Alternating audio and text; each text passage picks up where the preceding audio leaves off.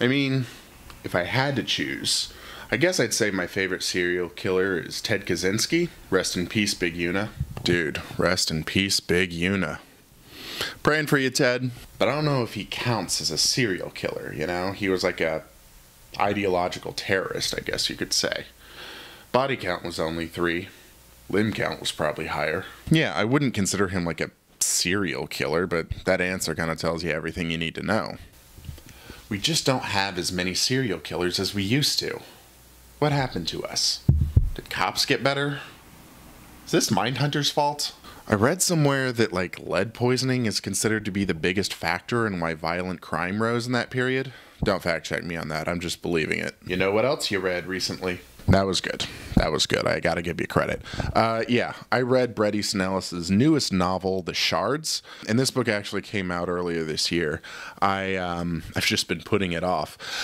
You can tell that the trawler, which is the name of the serial killer in this narrative, is a bit inspired or based on some of the serial killers in Los Angeles at the time, namely the Night Stalker and the Hillside Strangler. You went to a book event for this book, didn't you? Yes, so I went to Bret's one and only California book event he did for this book. I think he did like 5 total, which was held at the New Roads School in Santa Monica. It's a small private school in like a smallish sort of performing arts theater that maybe 100 or so people showed up to. And it was just an interview between him and Rachel Kushner, and overall, it was fine. I mean, I guess. I don't know that I thought I was going to learn anything new, but the very last question he got was fascinating in how he responded. Which was? You know, he talked at length about growing up in the 70s and 80s and being gay in that moment and how it was unthinkable that you could be out about that. And that's a big part of this novel, is the character Bret is ostensibly in a relationship with the hot popular girl, while he's also hooking up with a couple other dudes and fantasizing about several others. He literally has a jack-off journal. And so the last question that Bret got at the book event, at the interview, was basically setting him up for this answer. Someone basically asked him, it was like, what's the difference between kids these days and kids in your days? And Bret, cipher of the young that he is, did the old man thing, where he's like, kids these days, you know, they don't live in an expressive world. They can't say dangerous things or talk about dangerous ideas. They can't do offensive things, and everyone's so coddled. And it's like, it's ludicrous. It sounds like a joke, because it's like, dude, you have literally spent the better part of the last hour talking about how you didn't have the freedom to be gay because of social pressure. But somehow, when people can't be offensive in the same ways as when you were growing up, that's like a failure of freedom of expression. It's just, it's not even peasant brain shit. It's like stupid, boring, reactionary boomer logic. Like, I think he just fetishizes the secretiveness and forbiddenness of being gay back then. Yeah, it's like more of the things that were forbidden back then have all just been demystified now. Exactly, see? You get it. Before I get you off on your own rant, what were some of the things that you actually liked about this book? I mean, overall, the story's competently told. You know, it's very evenly paced for a 600-page novel and didn't feel like that much of a struggle. It's also a decent balance between, like, quintessential Bret Easton Ellis and like airport murder thriller. It reminds me most of Lunar Park, which was similarly a combination of like faux memoir and horror. And both of these books explicitly invoke Stephen King's influence on Bret Easton Ellis. The other good stuff is just what Bret is normally good at, you know, that is gratuitous violence, very exactingly detailed, descriptions of 1980s Los Angeles, a killer soundtrack, natural teenage-sounding dialogue. You know, the last 100 pages or so, honestly, were quite breathless in their excitement. I read them on a plane ride home. Like I said, it's all very competent, but the enjoyment of it, I think, ultimately comes down to whether typical genre conventions, murder, mystery, and horror, enthrall and excite you. Alright, so give me a rough overview of this novel. So the book takes place in the fall of 1981 during Bret Easton Ellis' senior year of high school. He is a member of the cool crowd by proximity to the it couple, Susan Reynolds and Tom Wright, and he is dating Debbie Schaefer, horse girl and the daughter of a famous and closeted Hollywood producer. Bret's parents are out of town for the entire 2 months of the novel, so he has the whole house to himself. And Bret's also hooking up with different guys on the side, one of whom gets murdered early on in the book by what Bret suspects is an infamous serial killer known as the Trawler. There's also a new student named Robert Mallory that shows up to the school, and he starts to get close with Bret's peer group. Bret, however, has immediate bad vibes around him and even kind of suspects that he's involved with the killings. So, on the one hand, you have the growing tension of the peer group driven by various amounts of infidelity, and on the other hand, you have the deepening mystery of the series of killings that the Trawler is conducting or performing, especially when one of the students in Bret's side piece ends up dead. So Bret takes it on himself to kind of be the investigator and is, telling the whole story 40-ish years after the fact. You have what we might call a mixed relationship with Bret Easton Ellis's work, don't you? Sure. I mean, obviously, I did a video a couple years ago called A Reader's Introduction to Bret Easton Ellis, and I gave all my thoughts on his fiction up to that date, so you can check that out. But I think I made the point in that video that most of what I like about Bret is his early stuff, basically like the 3 first books. But I like reading everything, especially by him, because he was so important to me at a younger age, and he was one of these writers that's motivated me to want to write my own stuff. So I didn't come into this expecting it to be good, but Bret, for me, at this point, is just someone I read because I want to know his whole career arc. So you bought this book knowing that you'd hate it? I mean, hate's a little bit of a strong word, but I knew I would probably be antagonistic to it. I think that Bret has just lost his fastball. Especially in this, there's some big missed opportunities that a better writer could do something with. In these big missed opportunities, what in your wizened mind was ever so wrong with this novel? Well, and look, I mean, far be it from me to suggest how a book could have been written. I'm not a novelist. But you do try to be, don't you? Yeah. Come on, you set me up for that. I just don't understand why, if you're Bret Easton Ellis, you're not going to spend, any time on the cult. The cult is the coolest thing. And they're basically a throwaway line at the end to make the plot make any kind of sense. But we don't know anything about them. We don't learn anything about them.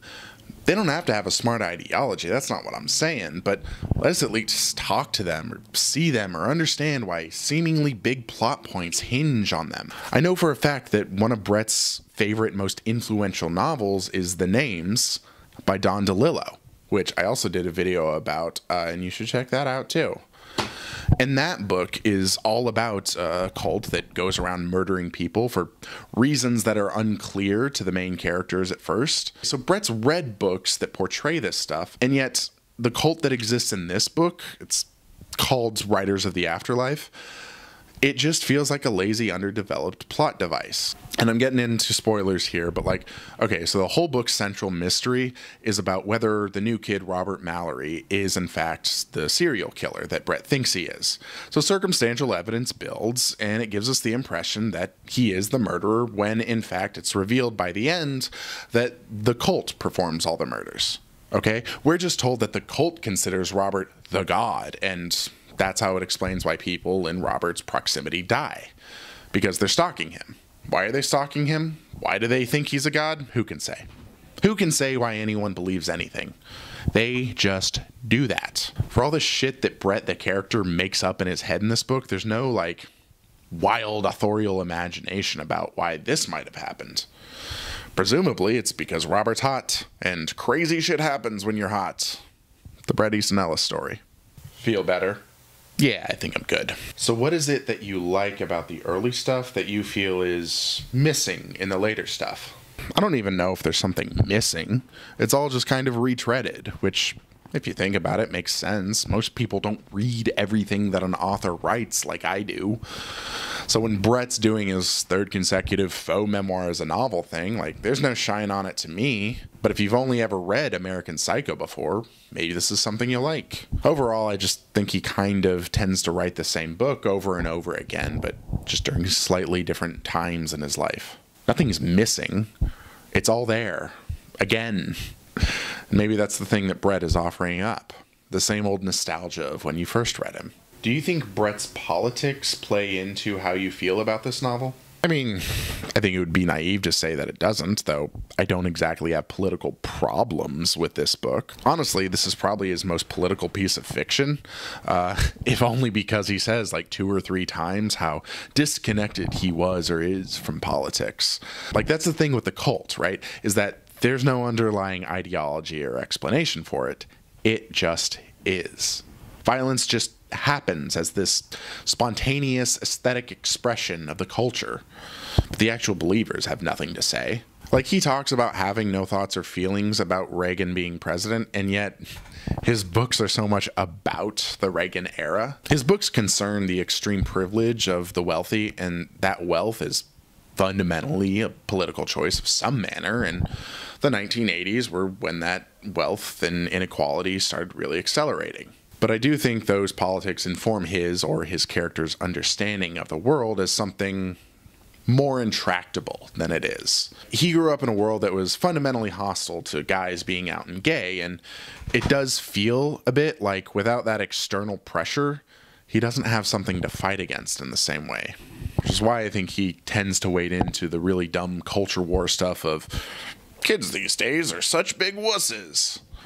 I think Bret is just a case where he has over-identified with his struggle. Like, yeah, gay people have achieved more liberation and equity in terms of social treatment, but it makes society softer and unable to deal with difficult truths. That's my Bret Easton Ellis voice. It's like, no, dude, I think the thing that you struggled with was vastly improved through political means in your lifetime, despite your complete apathy to politics. And you formed so much of yourself while struggling with your sexuality that you now feel like you have nothing to struggle against. The politics took your struggle away from you. So how would you rate the book? I gave it 2 stars out of 5, sticking with the Goodreads description of, it was okay.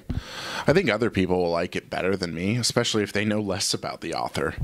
This does not feel like a Bret Easton Ellis essential, but then again, nothing feels essential about Bret Easton Ellis, to me at least, since like 91, maybe 94. I mean, he feels essential in that he exemplifies how many people are way too obsessed with the 80s. Because it's about teenagers, you can get a little like YA-ish vibes from it, but I don't think you can avoid that when you're writing about teenagers, so I'm not holding that against him. I think it helps to have read both American Psycho and Less Than Zero to maybe appreciate the novel a little more. But if you want to read a faux memoir of Bret's, then I would suggest checking out Lunar Park and see if the description of that book sounds better or more appealing.